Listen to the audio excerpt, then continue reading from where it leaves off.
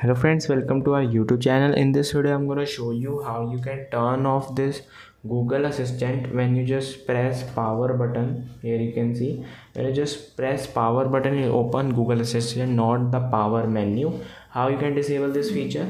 Before watching this video, if you have not subscribed to our YouTube channel, then subscribe to it and like our video. So let's start friends. First open the settings option, then go to gestures. If you can't find out, you can search it on the search bar. When you just press on it, you can see press and hold power button. You have to click on power menu, press back and then click on power button. You can see there is no Google Assistant showing, the power menu is showing.